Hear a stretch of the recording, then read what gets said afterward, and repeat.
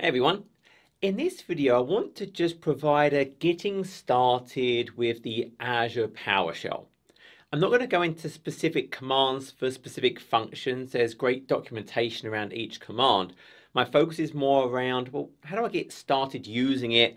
The authentication may be automation scenarios, and really where this has come from and when should I be using it?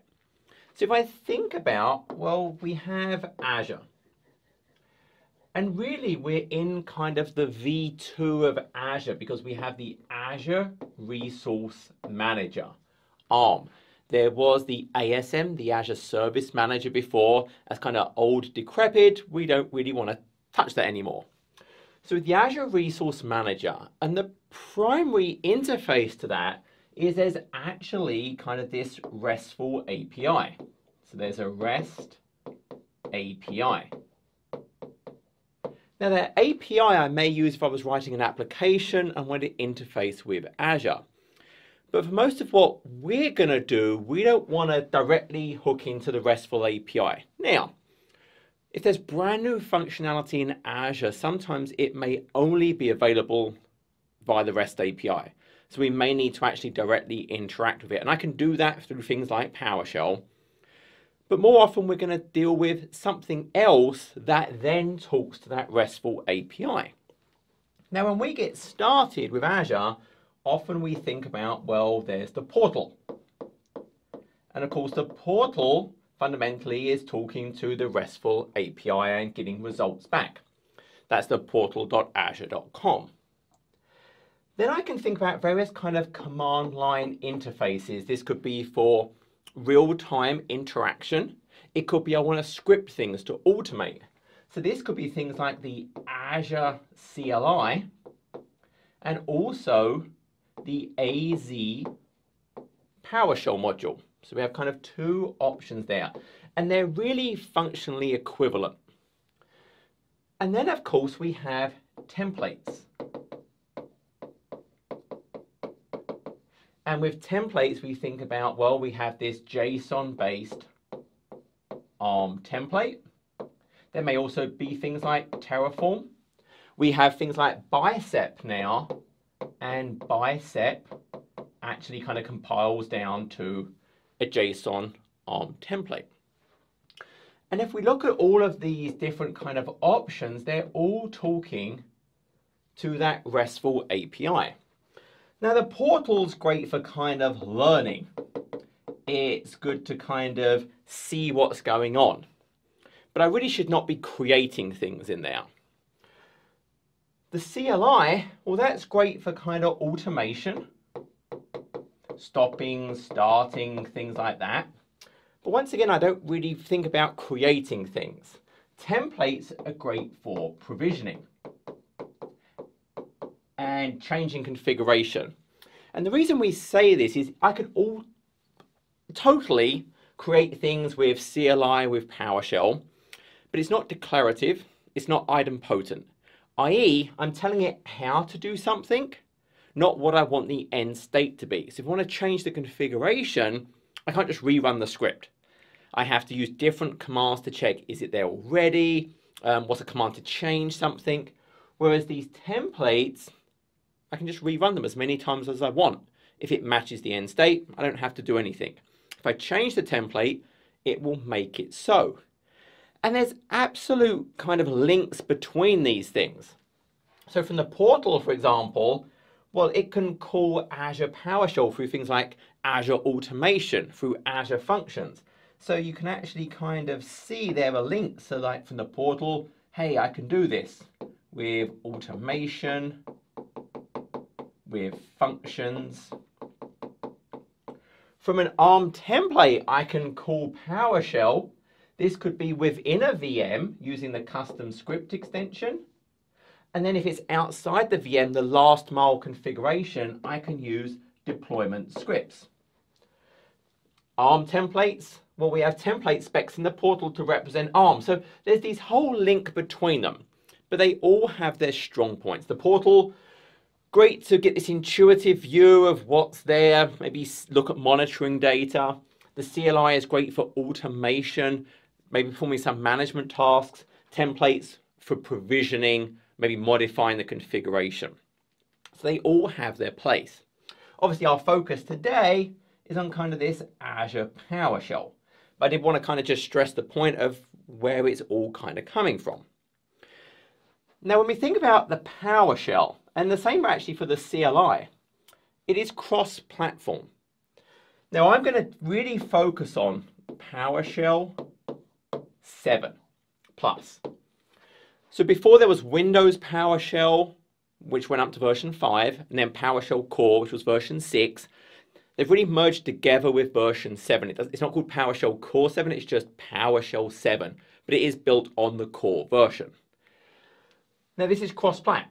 So obviously I have Windows, we have Linux, and we have kind of Mac OS. So I'm going to recommend PowerShell 7, and I'm going to recommend Visual Studio Code as kind of that editing experience. And once again, these Windows, Linux, Mac OS, this cross-platform actually applies to both of them. And the Azure CLI, that also is Windows, Linux, Mac OS. So both of them are cross-platform, so you don't have to pick one over the other because of the platform. They're both cross-plat. So I'm going to focus on this PowerShell 7 VS Code. Now with PowerShell, functionality is provided with modules. And there's actually been kind of this evolution of the Azure PowerShell modules. So it started off, we can kind of think about, well, there was Azure. So we had the Azure module. Now remember, this was in the old days of kind of the Azure Service Manager. Well then, the Azure Resource Manager came along. And what they initially did is they actually set this up so you had this switch Azure mode. So I would change between ASM and ARM. And that was really not very friendly. It was not a pleasant thing we wanted to do. And so then what they introduced was kind of this Azure PowerShell 1.0 where they split the functionality. So Azure became ASM. For the ARM, we had Azure RM. So you can always think about when PowerShell is always the least cognitive distance. What do I want to do? That's going to be the command. And you have this verb noun. So I could think about with the Azure commands, it was kind of verb dash Azure noun. That's how it was structured. So I could say something like, well, get Azure VM. Whereas on the ARM, it simply added RM to the commands. So we had this kind of verb dash Azure RM noun. So now we could have, well, get Azure RM VM. So that's how that would kind of map across. And then they've evolved it still. So that was kind of the Azure module, the Azure RM module. And what we actually have now is the AZ module. Now this is only ARM. So now we think about, well, it's verb dash AZ, a bit clearer, noun, i.e. get AZ VM. If you're already using Azure RM, there's actually kind of two different things we can actually do. So the ideal one is there's a tools migration, az.tools.migration, that will convert your scripts that use Azure RM to start using AZ. So that's kind of going this way. We have kind of the tools. Or if I don't want to change my scripts today, there's actually a way that it creates aliases for all the AZ commands to Azure RM, so your scripts will kind of just carry on working. There's actually a kind of an enable alias option. We are going to focus on this. So it's only Azure Resource Manager. It's this AZ module. But I wanted to kind of understand the history of where it's come from. If you ever see Azure RM, the chances are you can just change it to just AZ using the new AZ module. But that's what we're going to do. So what we'll actually do now is jump over to the environment and actually see some of these things in action. So obviously I'm using VS Code. Now I've got like a sample script I've put together here in the link in the description of the video. You can go and get this from my random stuff GitHub repo. So if we look at this, there's different ways to actually get the PowerShell module. Now the easiest is with PowerShell get. This is built in, and we can see here if I do sort of a get command, what's in the PowerShell get module. There's all these various commands are available to me, but there's things like find is available, find module, you can see that down here at the bottom. There are things around installing modules, you can see that here, and that's really what we want to focus on. Now I can view the repositories that I've been configured to use, i.e. what I'm going to search, and by default you're going to see kind of the PS gallery, the PowerShell gallery. There is also an MSI version available. Now the benefit of the MSI version is when I install a new version, with the MSI it will actually remove the old version. Because one of the key points is this AZ module is actually a meta module. There's actually underneath it a whole set of az.compute, .network. There's a huge number of these. So if by default, when there's a newer version, if I go and just do an update module, it doesn't uninstall the old ones. So over time, I'll end up with a huge number of different versions.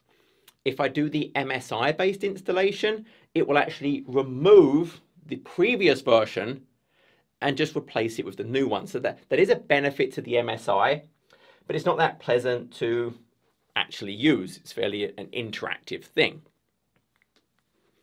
So here what we're doing is, well, we can kind of see what do we have right now. So if I run this command, there's actually different commands I can use. I'm doing a get module on AZ, and I can see, well, I'm running 5.2. I could also get installed module, and once again, I can see my version is 5.2. So I can see that here.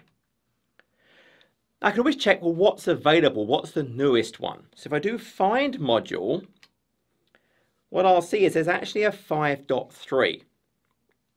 Now at this point, I would go and uninstall the old one. That's how I handle this. Now if I just do a get module AZ, notice how many different kind of child modules there are. So you can see there's the main AZ module, then it's .accounts, .advisor, .aks. These are all part of it.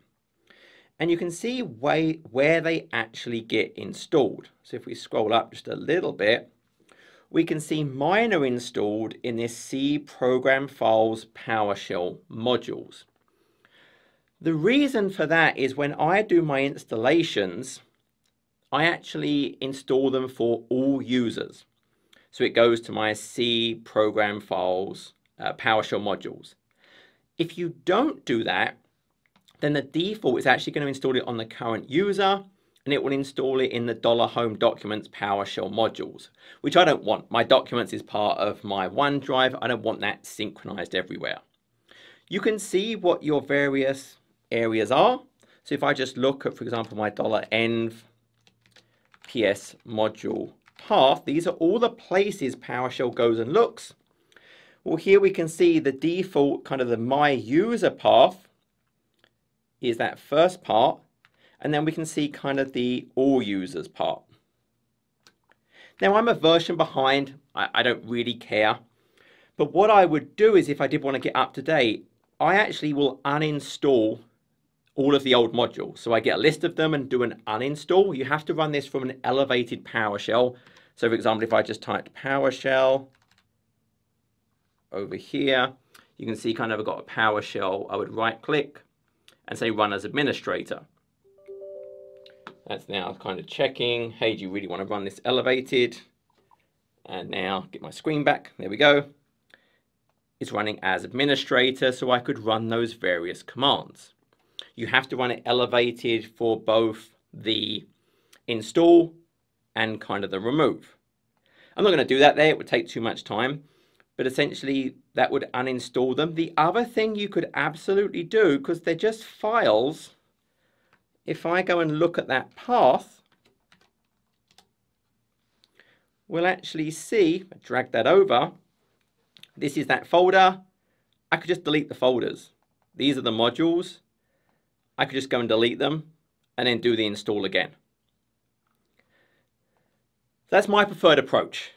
You can do things like allow clobber, but then you're going to end up with multiple versions. Now, Microsoft do actually provide this script. I've got the link right here. With this script, it will go and uninstall a particular version or all but the most current version. So they do provide ways to clean up the environment if you do find yourself with multiple versions. But for me, I just go and delete the old ones first, and then I do the installation. Now this is how I do the installation, this first command. Notice I do scope all users. So that's going to install it in that C program files PowerShell modules path instead of my documents folder. And I actually install a whole bunch of them because I do things like the Azure Resource Graph, I interact with Azure Tables a lot, I integrate with the Microsoft Graph. PS read lines are a kind of nice utility to give me some AI-based hints of what's coming, along with the Azure specifically, the AZ Tools Predictor. The only one you absolutely need is this first one, the AZ module. If you did want to do an update, you can just run update module AZ. But again, then I'm going to end up with multiple versions. But you've done that. You've opened an elevated window, you've installed the AZ module, so you now have AZ on your system. I have here the link to the AZ Tools migration. So that's the module that I could use to convert my Azure RM scripts actually to AZ-based scripts. And then the link to the document that tells you the 2 commands to prepare it and then do the conversion. I've also got the command to enable the Azure RM aliases for the AZ module. And you see it would go and add aliases for every single child module of AZ. So that's the first thing you have to do. So in terms of using kind of the AZ, step 1 is install it. Step 2 is to essentially, I have to authenticate. So I do an auth-n. Now this might be interactive. I'm sitting there and I want to authenticate. It might be I have some automation and it needs to authenticate. It might be it's something running in Azure and it wants to authenticate. So depending on what I'm doing, it's going to impact how I think about that authentication. Now, one of the key things here is we're used to in the past, we authenticate, we type in a username and password. We don't do that anymore. What actually happens for this is all based on tokens. So when I do this authentication, it's actually using a device code flow. I get a token that by default, I get a refresh token that's good for 90 days. Every time I use it, it's a rolling 90 days. So as long as I keep connecting, that token's never going to expire. I can close the session, I can reconnect, close. I never have to do this again. It's going to keep that context and I can keep using it. So I only have to really authenticate once. So it's going to give me that refresh token, which by default is that 90-day rolling window. So if I'm interactive, let's go and have a look at this. It's going to use a browser control now. So if we just go and look, if I do connect AZ account and I just run that command, you'll notice what it did is it jumped over to the browser. It asked me which account I want to authenticate with. Oh, it just errored for some reason. It's gone to localhost. Let's try that again. That's kind of weird. I lost internet for a second. Try that one more time. But I actually think it worked. So it's saying, hey, I launched browser, but I'll run that one more time, so hopefully it doesn't do some weird error thing. But it opens the browser. I could select a different account, and there you go, all complete. You can now return to the application. So I didn't have to do anything. Now that works great, assuming the device that I'm running that command on can open a browser. Maybe I'm on a device that can't. So the other one we can actually use is this device code flow, where it will say, hey, go to this site and type in this code that will then link back to that session. And I can still manually do that. So if we go back over and I go back over here, you'll notice I have this option of use device authentication.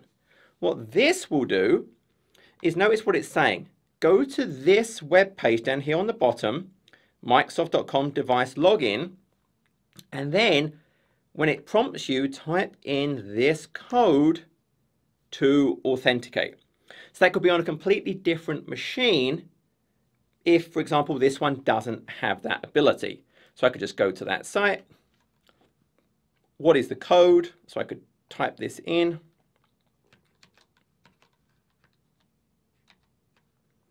And then it's going to do kind of the same thing again. What account do you want to use? Okay, yeah, John at Saviltech, you're good. So that's kind of another way. If I can't do the browser interactively, I can do it that way. That's great for the interactive. Now notice there are other commands. There's like add AZ account, there's login AZ account. They're all just aliases to connect AZ account. There's one command. Now, what if I'm not interactive? What if I'm actually running this as some kind of automation behind the scenes? I can't put in a credential. That's when we actually get in. We need to create an identity that can be used. And what that actually becomes is a service principal, and that's an application. So I create an application in my Azure AD, an app registration, and that app registration can have a secret and/or a certificate. So now that app registration, I'm going to authenticate as the security principal for that app registration, that service principal, via whatever I create, be it a secret, i.e. a password, or a certificate where there's a public-private set. So I can think about, okay, there's my Azure AD, and ordinarily we have users. That's what I was just doing. Fine. If I need an automation, I'm going to do an app registration. So now that app has kind of that secret or a certificate. And again, if it's a certificate, I keep the private part. I give it kind of the public. This knows how it can guarantee I really have that certificate. I really am that person. And if we look at the Microsoft documentation, it actually goes through how to do that. So if I jump over super fast, so here I've got this for an app. And if we follow that link, it does the sign in interactive, which I just showed. So you create the service principal, this new AD service principal, a name. By default, it's going to use a secret if I don't do anything else. And that secret will actually get returned into this variable you specify. Or, again, you can use a certificate. And when you create this, if you actually go to your Azure AD and look at your app registrations, well, here you can see, for example, I created an RBAC test app registration. It's there as an app registration. And then from there, I can see if I have kind of certificates, I could create a new client secret, which I could use to then authenticate with. It will never show it to you again. Once you get that client secret, you need to keep it super safe. So when I think about, okay, I have an app that wants to authenticate to PowerShell, I do this app registration, and that app registration has that secret, i.e. a password, or it's using cert. Now the challenge, if you go the secret path, where do you put the secret? I can't put it in my code because it's not very secure.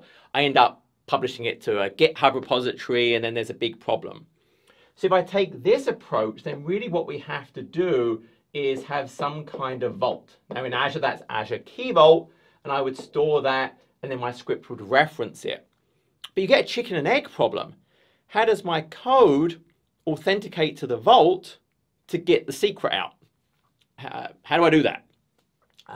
Cert, I have to still store that private cert somewhere securely, but I could have that maybe on the machine that's running that piece of code in an unexportable fashion. Makes it harder to really manipulate. The other option is, if my app that's running this PowerShell is actually running in Azure, so I have some kind of resource, it could be a VM, it could be an Azure function which can run PowerShell, I can have something called a managed identity. So then this resource actually has an identity in Azure AD, and only that resource can make a call out to a special endpoint, and it gets the token. It doesn't have to do anything else. It literally just says, hey, I'm this resource, give me my token. And for all of these, if it's a user, an app, a managed identity, I can do role-based access control the same way. I can give them access to all various resources, give them roles. Nothing really differs there. This is all about how I actually do the authentication. But if I'm actually an Azure resource, I can turn on managed identity and then just within there, authenticate as that. So if we go and look here, we can see I've got this command, use managed identity. Now I'm not running in an Azure resource, so this won't work. But if I actually go and look at my portal, and let's do something non-boring. Let's look at Azure Functions. So if I look at Azure Functions, they support managed identity. Now there's system assigned, where it does all the work for me, and there's user assigned. In this case, I'm just going to go ahead and look at Savtech Azure Bingo. And what we'll actually see is I have turned on the identity. So this now actually has an identity in Azure Active Directory for this function. I can do it for VMs, really anything. And it actually does all the work for me. It automatically loads in the actual identity when the function starts up. If I go and look at app files for the Azure function, what we'll actually see behind the scenes, it has a profile.ps1 file. And notice the only thing it does, well, if there's a secret and the AZ accounts module is available, connect AZ account identity. If it has a managed identity, it automatically authenticates you with it. So if I'm running something in Azure and I want to use PowerShell and I need to authenticate to Azure, because I want to do things against Azure, use managed identity. I'm not having to worry about, well, where do I put the secret? Where do I do anything else? It just inherently is that identity when I turn that on. And now I can go and interact with kind of other Azure resources. So this is just authenticating. So we have these different ways to authenticate interactively as an application using the managed identity if I'm a resource running in Azure. So that's great. Well, then what do we do? So the next actual part is we may have access to more than one subscription. So you're going to hear about contexts. And I can really think about a context as kind of the authentication, the token I'm using, and a particular subscription. It's kind of that combination of factors. So if we jump back over. Now also, I didn't really go into this. Imagine I have an account, but I want to actually get a token against a different tenant. Imagine my account had actually been made a guest in another Azure AD instance. So it's been given roles there, and I actually need a token against that other tenant. Well, I can actually just pass the tenant name. So I can just very easily do, hey, connect AZ account -tenant, and then whatever that might be, saviltech.com, whatever that is. And as I mentioned before, once I've done that authentication, I now have that token. You saw me close this Visual Studio Code and then reopen it. I never have to re-authenticate again. As long as I'm using this at least once every 90 days, that rolling window is going to carry on and I stay authenticated. So while you might think, oh, this is a little bit of a pain in the neck, having to do this weird authentication thing, well, A, it's not really a pain in the neck anymore with this new browser control. It was a bit of a pain in the neck with the device code. But even then, I typically do it once and then I kind of stay authenticated. So the next thing I now have is I have a context. So if I look at my context, I'm going against my Saviltech Dev. That's the name of my context. And it's using my Saviltech Dev subscription name. And it's going against kind of the Azure cloud. Now there are different clouds. If you actually do, for example, get AZ environment, you actually see there's different clouds. There's the regular commercial cloud, which is Azure cloud. Then there's one for China, there's one for Germany, and there's US government. Chances are you're using Azure cloud, but that's part of your context as well. But you might have multiple contexts. When I do my authentication, my connection, it will actually preload a bunch of contexts. I think it's the first 25 that actually are available to me as that identity. So if I do a get AZ context, we can see I actually have 3. Now one of them is a different tenant. Now by default the names are really not that friendly. I'm going to show you a little trick in a second because I like to give them short names so I can switch between them very, very easily. Now I can also look at my subscriptions. So there I can see the various subscriptions I have against various tenants. I could select particular subscriptions. But notice it's saying, well, what context? There isn't really a select AZ subscription command. Again, get AZ subscription, I should actually show this here, I'll put it in here. If I do get alias select AZ subscription, what do we think that is? It's set AZ context. So set AZ context lets me switch between them. Now if you run that get AZ context list available, these names are not going to be this friendly.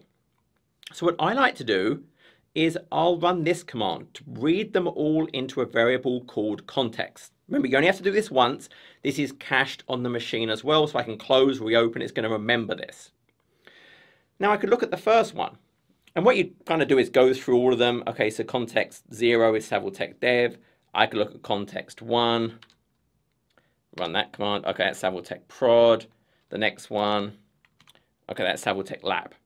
So I have a bunch of the different ones. And then once I know what they are, I just rename them. Element 1, 2, whatever your names would be. And then you get these much more friendly names like I've got here. So I can super easily switch between my dev, prod, and lab. I could even take out the name Saviltech. I could just have dev, prod, lab. And I could jump between them super, super easy. But we can essentially see, hey, now I can just jump between them. Hey, I want to select my production. I want to select my lab. I just type the command. There's this get AZ context autosave setting. So that's what controls when I create these. It shows me where it's saving them. And then also, you can see like the cache file, the cache directory, and if it's actually doing this save. If it wasn't, you can do enable AZ context autosave. Oh, what did I just do there? I hit the wrong key. Let's get back again. Enable AZ context autosave. So now between sessions, it's going to keep it. I can clear them, but I don't want to do that. What if, remember, is this fantastic functionality in PowerShell that says, well, what would you do if I ran this command? Not that I actually want to do that.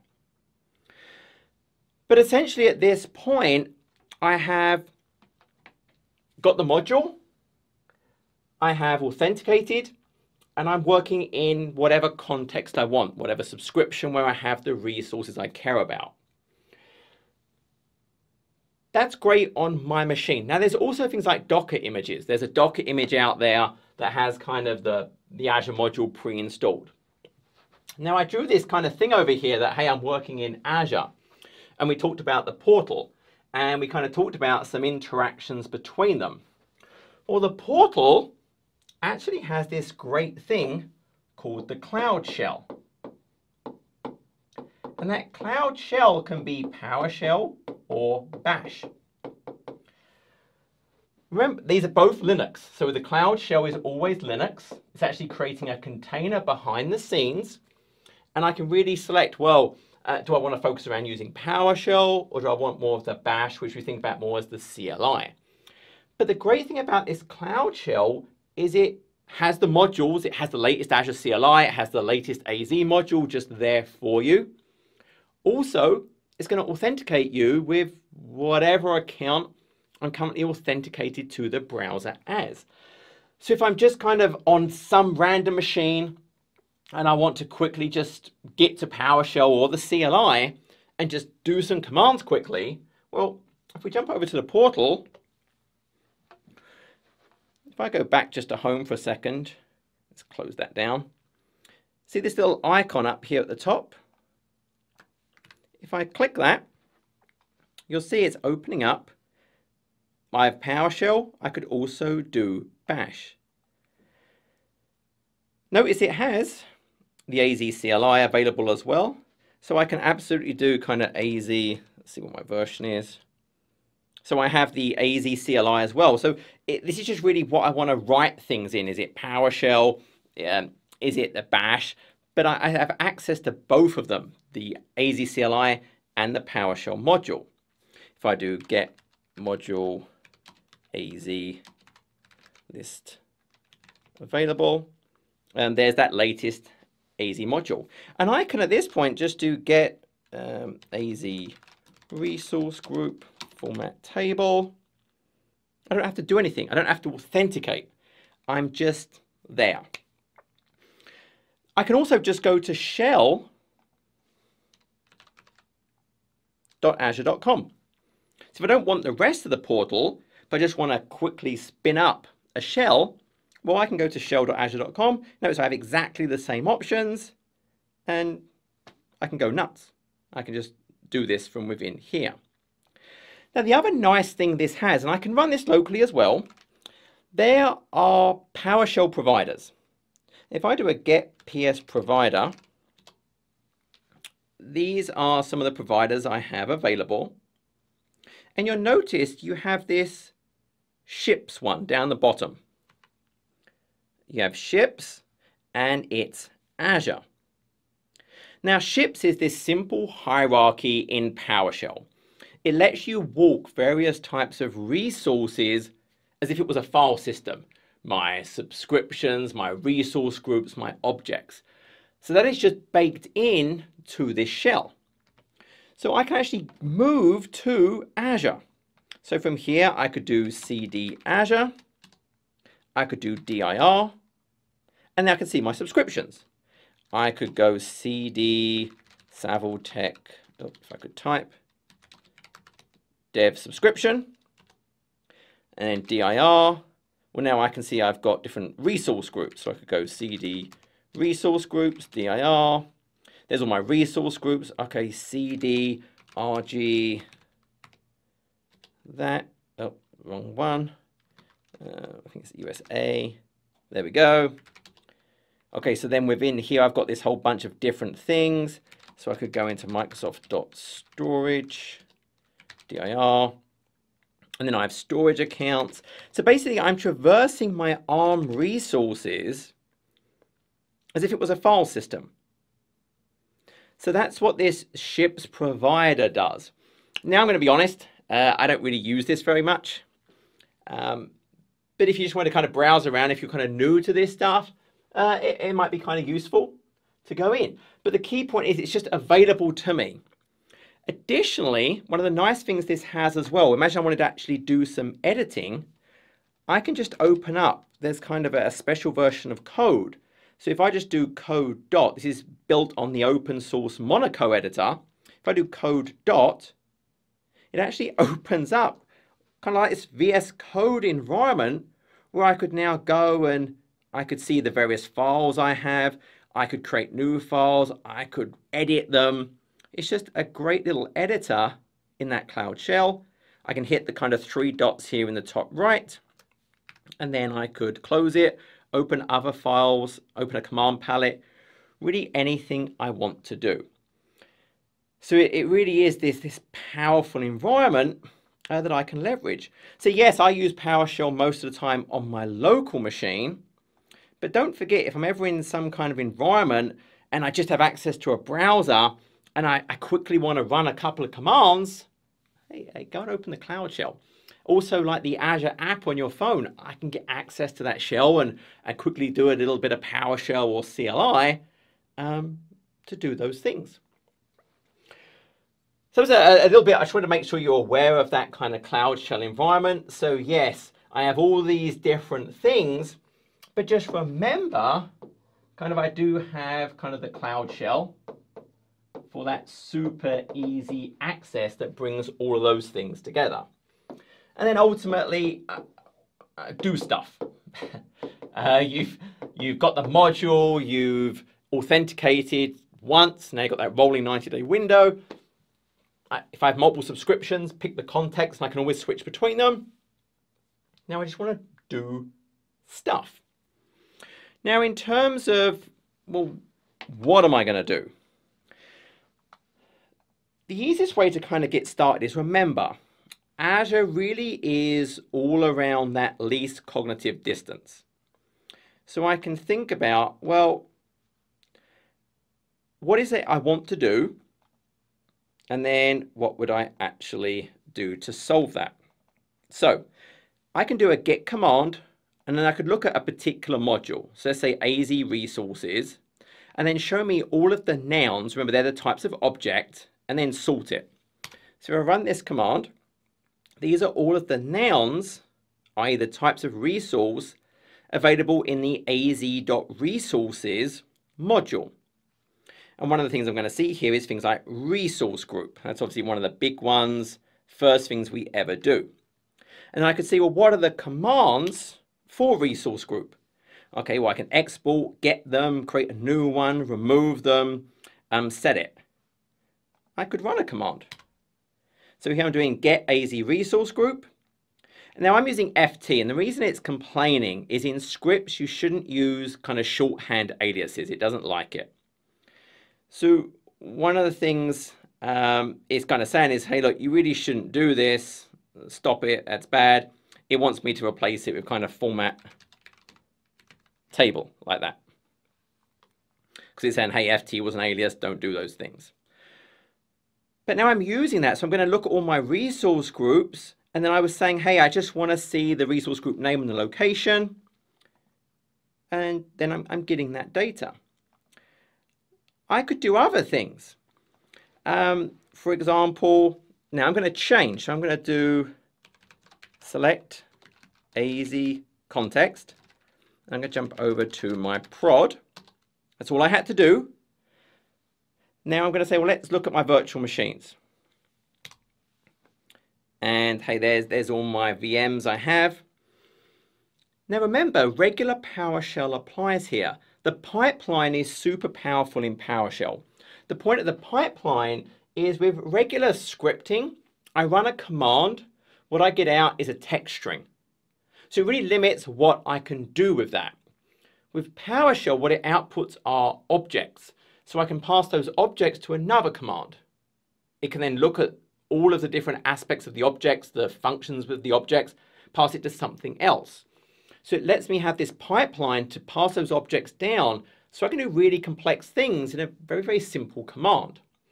So in this case, what I'm actually going to do is I can think about, well, I want to see if the VM is running. So on top of get AZ VM, I add dash status. So if I just ran this without the rest of it, so I'm pushing F8, well, now I can see the actual power state. So the power state says kind of VM running, VM deallocated, VM running, etc.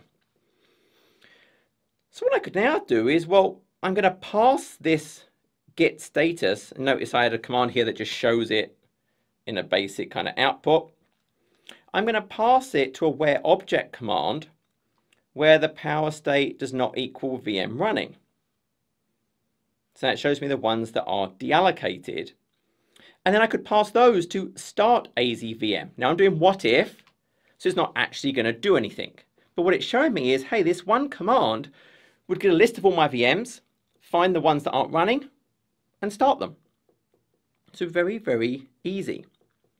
I can do things I already showed you, the get AZ environment. I can look at all of the regions. So get AZ location will show me all of the regions available, what providers they have. I could look at things like, well, what VM sizes are allowed in South Central US? Okay. I could see, well, what is my usage in South Central US? What is my current value? And I'm sorting these in a descending order. So I can see, well, total regional virtual CPUs, 15 out of 100. I'm using 10 for the BS series. I've got 8 virtual machines. I've got premium managed disks. So it's really super cool what I can do with a PowerShell. I'm actually going to store that region as a variable. I can look at templates. So if I actually was doing, now again, I don't really want to do provisioning in PowerShell because again, it's not idempotent, it's not declarative. But there may be times you do. Maybe you're just not ready for templates yet. I like scripting. It's still better than trying to do it in the portal, which is manual. You click things wrong. At least with a script, I can put it into a version control system like Git. And I hit some level of consistency between executions instead of making sure I click the right buttons the right way. But even if I'm just investigating what's available, maybe I'm not creating it here. I want to see, well, what templates are available. So what I'm doing in here is, hey, show me all the image publishers for kind of South Central, and there's a lot of them. And then I can kind of say, okay, well, what are all of the image offers? Let's cancel that. For Microsoft Windows Server. Okay, there's a whole bunch of those. Which ones, actually this is for the Windows Server one. And then which ones for 2019 Data Core. And I can see all the different versions that I could then go and use. I can do things like, well, what are the various Azure VM extensions that are available? And there's a lot of them.